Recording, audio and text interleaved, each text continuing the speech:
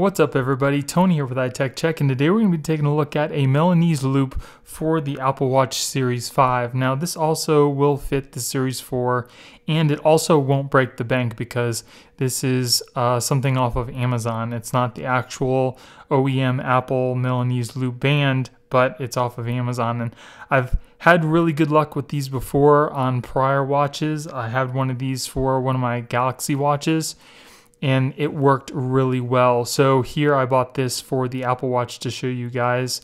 So if you guys like my channel and you want to support me, please use the link that I put in the description for you guys to check this out yourself, because it helps me keep purchasing products to do reviews for you guys. So here it is right here. I'm going to go ahead and put it on the Apple Watch. This is the space gray aluminum.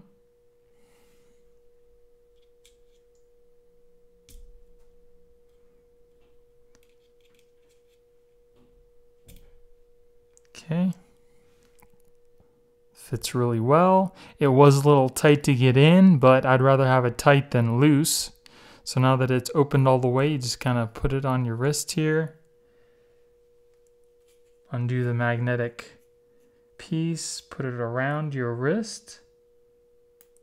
Let it clip on, and you're good to go. It's got like a brushed metal piece here where the magnet is. Fits really well on your wrist. Doesn't seem to loosen, doesn't go anywhere. It's pretty nice.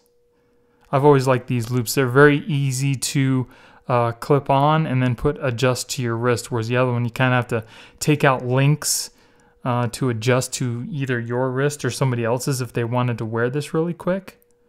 So that's why I like these bands a lot better, because there's no links to take out and they're a cinch to adjust. I think that looks pretty cool. So let me know what you guys think in the comments below. I'm interested to see how you guys feel about the Milanese loop band. And again, I will be putting a link in the description in case you guys want to check it out yourself. And again, if you like me and you want to support my channel, use that link because it helps me keep purchasing products to review for you guys. So that's pretty much it. I hope you guys enjoyed the video. If you did, give me a thumbs up. Don't forget to subscribe and hit that little notification bell to let you guys know when I put out new videos. Thank you guys for watching. I hope you have a great day, and I'll see you in the next one. Later.